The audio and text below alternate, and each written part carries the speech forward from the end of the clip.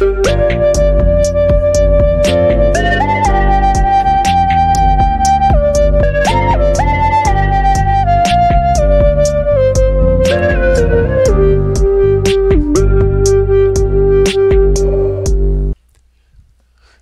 this is David Mize from David Mize Music. I'm back with part 2 of our tutorial on looping with virtual instruments using Reaper and mSuperLooper. The assumption here is that you have A, seen part 1 of this video, and if you have not, you should probably go back and look at that first, and B, that you know how to operate mSuperLooper by Melda Productions. If you don't, stop now, go find yourself a tutorial, and then come back. Alright, so first a word about workflow, about how this is designed, about what we're trying to do here. The design is to have Reaper simply act as a host. It will host the instruments as well as the looper plugin. But mSuperLooper is going to do most of the heavy lifting. So the design here is to create several songs in mSuperLooper. Now they're presets, but we're going to call them songs. So we're saving them as presets, and within those songs will be track configurations and preloaded loops. In this instance for me it'll be drums. You can load any loops you want or not load any loops at all. Choose to add a virtual instrument to do your own drum programming, however you want to do it. And then we're also going to save a set of MIDI presets that will be included in each song, although we'll only have to do that once. So keep in mind though that if you update the MIDI presets, you'll need to not only save them but also save the song that they are in. So let's go on to setting up mSuperLooper. So first thing we'll do is our MIDI presets. So let's get our plugin up here, double click here so we can float it, get rid of that. And here we have mSuperLooper. So the first thing we're going to do is MIDI presets. To do that, we're going to click on MIDI. Now by default, you'll see that the controller tab is selected and that it has a set of pre-selected controller events. Now the pads on my controller play notes rather than CC messages, so I'm going to disable controllers, and then I'm going to move over here to notes. I'm going to enable notes, and we'll start from there. Now if you do want to get rid of these controller events, you can simply highlight them one at a time and hit reset. That'll delete them, but it's tedious and frankly I don't care, so I'm not going to worry about it. I'm just going to disable that and go over here to notes. We'll enable that and we'll start from there. So what we need to do is create a series of events here that will control the functions that we want on mSuperLooper. And we're also going to create some events that will control mSuperLooper and Reaper simultaneously to select and record our instruments. So I'll show you how to create the events, and then I'm going to show you my presets, and I'll also have them listed in the description below. So the first thing you need to do is select the parameter that you want to control. You can do that one of two ways. You can click select target parameter, or you can simply double click this position in the list and it will come up. We're going to want the ability to toggle recording off and on globally, so this is a good place to start. So we'll start with the record parameter, and again you can highlight it and click OK, or you can simply double click record and it'll place it in the list here for you. So we need to decide what is going to be the mode of the parameter. It's over here, and then also what note we're going to assign to the parameter that corresponds to the pad or note or knob or whatever you're using your controller for. So for record, we're going to select switch. And we're going to do that because each time we hit this pad, we want to toggle record on and off. Now there are several options there, and if you choose the wrong one, you can always change it later easily enough. So we've selected the mode. Now we need to select the note that we want to have there. Now the way we do that is by clicking on Learn and then selecting the pad or whatever on our controller. Now you'll notice that when I hit these that I get different notes. So there are several different notes going on here, and so I'll just pick the one I want, and for the time being I'll pick that guy right there, which you can't see, so I don't know why I'm even referring to it. So we've assigned it a note, clicked on Learn. Now if we turn off Learn and go over here, you can see it's already on, but if we tap that pad, there's record on, there's record off, record on, record off. So we've done that. And of course now, because we don't want this thing to do anything else, we'll leave that for now. We don't have to do any sort of reset at this point. But anyway, that shows you recording off and on. So that is how you assign a note or a pad to a function and then have it there. Now, of course, what we have to do then is save our presets once we've got them all set up. So the way you do that is right here. Now there's a presets at the top of the MIDI settings. You'll also notice that there's a presets up here at the top of the global window. We'll get to that in a minute. But for now, you want to tap presets here, and you'll see it'll open up to this window. Now on the left pane, this is all about folder management here, which you may or may not want to change. But on the right side is the actual preset management. You'll notice that I already have a set of presets, and we'll look at those in a minute. So if you wanted to save the presets that you currently have, you would click Add. If you wanted to replace these presets, you could click Replace with that highlighted, and it would basically overwrite it for you. There's also Load if you want to load a set, or Rename, or Delete. We're not going to do any of that at this point, but I just wanted to show you. So that's what you would do, is save. Okay, so what I'm going to do now is show you the presets that I already have set up. So again, we'll click Presets, and you can click my presets here. I can either click that and hit Load, or I can just double click them and they'll load up there, and then I'm going to hit Close. Now I want to explain these to you fairly quickly. The first one is fairly obvious, record. We just want to toggle record off and on. The second one is also fairly obvious. We just want to be able to toggle the reverse in whatever track is currently playing. It makes for some interesting effects as you're performing and going through.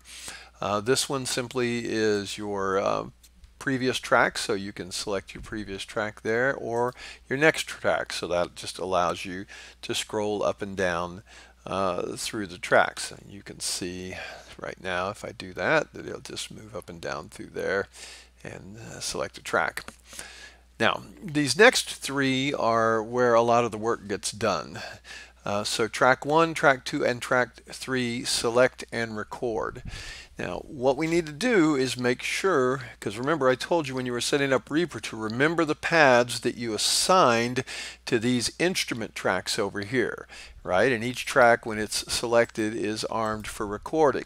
So what we want to do then is set the same pad for these corresponding tracks over here, so that it will select and arm recording in the mSuperLooper tracks as well. So if we've done that correctly, we can hit these and scroll down through here and select and record on any one of these tracks. So see, you'll notice that it's moving not only in SuperLooper, but also it's selecting the corresponding instrument track over there in Reaper. So that's the way that we can then perform and create different instruments and create a performance together. So that's what those are for.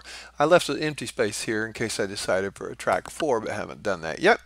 Now track 4 in the song that we'll be looking at is my example here. Track 4 is where the drum loops are.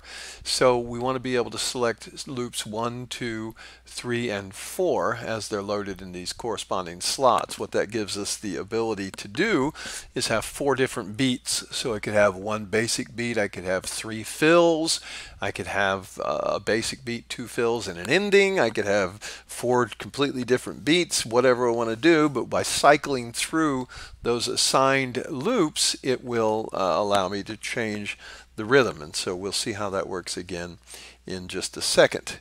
And then the last four here are all assigned to the same pad. And now the purpose for this is fairly simple. I'll get this out of the way here so we can see. So what we want to be able to do is turn off and on play on all four channels simultaneously. Mostly the reason we want to be able to do this is so the last time through everything we can hit that, and when we get to the very end of the loop, then it will stop. I couldn't really find any good way to actually stop this thing once it gets rolling, so I thought that was probably the easiest way to do it. If you've got a better idea, feel free to jump on board.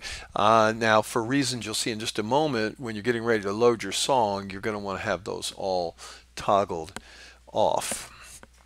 Okay, so let's go on. That was a lot, but that's actually the biggest part. Sorry, had to do a quick edit there before we went any further. So we've got all our MIDI presets set up, we've got them all saved, and now what we're going to do is load our song or preset. Now up here, if you don't have any songs saved, this will say default, but I've got one already saved and I've already loaded it once. I'm going to load it again.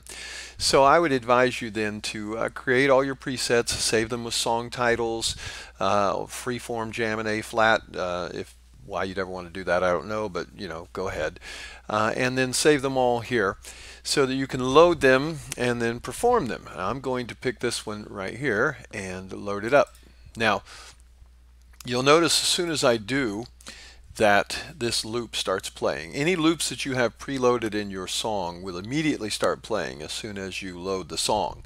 But the reason why you're not hearing anything, of course, is because I've got play toggled off on all my channels. Now I did that on purpose on my tracks. Did that on purpose so nothing would start playing immediately whenever I started. But I'm going to toggle it on now so that we can give a listen to this groovy track as it starts up here. Okay, so now we've got some rhythm. Now you remember I set up my controller so that I could cycle through the loops as well, so that I could have some different rhythms and things like that. So by hitting that pad there, I'll change to loop number 2, which is completely different.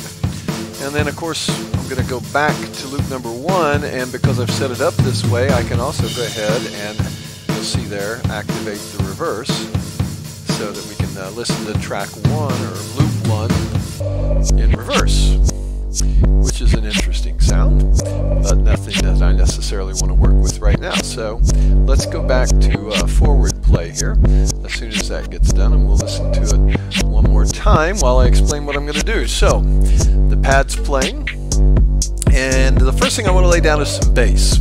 So what I'm going to do is select my track 3, select and record. You'll notice when I do that that my Reaper track is selected as well, so let's do some bass.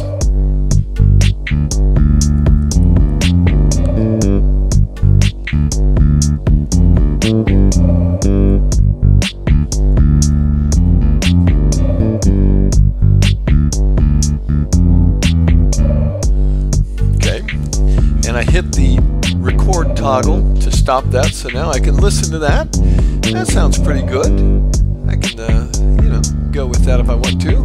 Now, if I'm inclined, I can listen to it with my second rhythm track and see what that sounds like.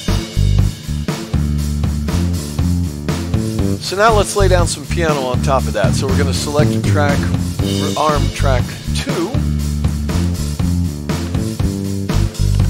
And when that comes around,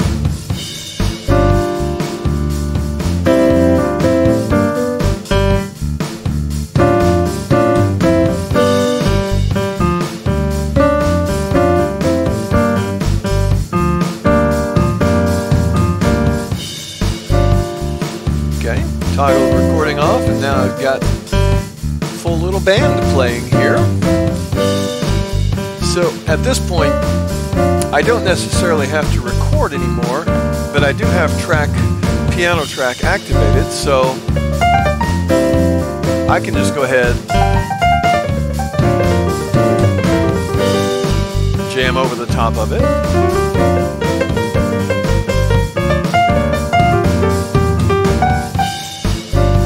Nothing's recorded, just going to keep going with that. So, you know, but for the time being, I guess. I'm going to go ahead and arm track 1 and put myself a little lead on here. I have no idea what I'm going to play, but we'll see what happens. Here it goes.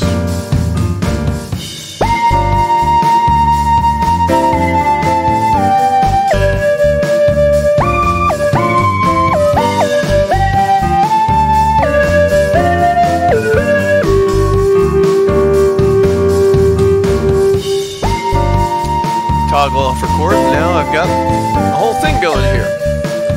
So again, I can select track 1 by scrolling through my previous and next. Go to track 1, and let's say I want to hear that backwards. So we'll just highlight our reverse there as it comes back around. We'll listen to what that might sound like backwards.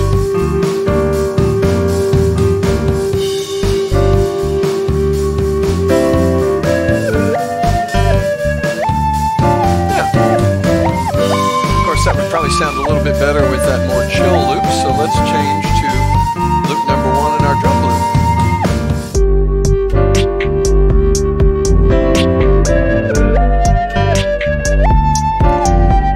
And so we've had enough of the reverse there on that, so let's go up there, let's turn that off, let's make it on the piano. So let's see, what do I have to do? Down there. That to reverse it.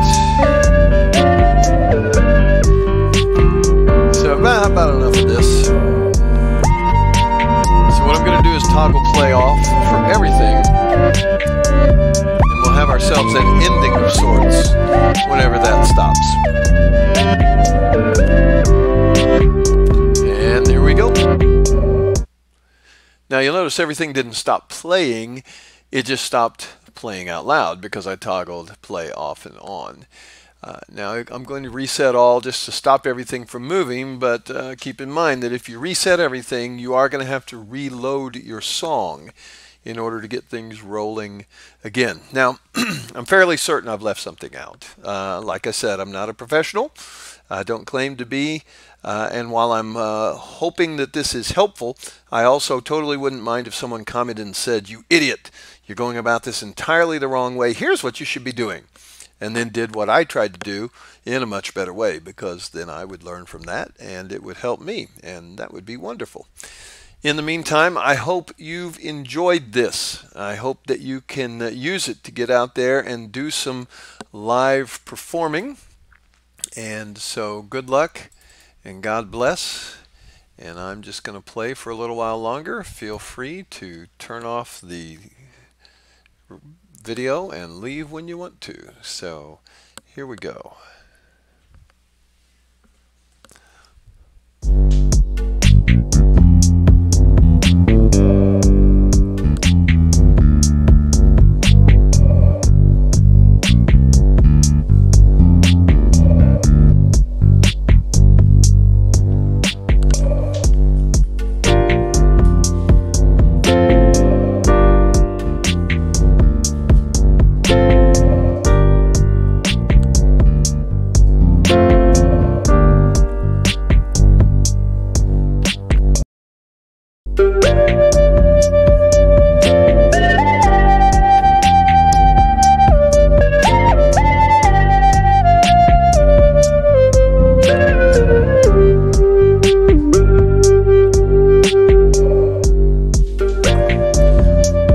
Hey, if you're still here, by the way, you'll notice that it says all loops the same length. You can turn that off and come up with some pretty interesting stuff.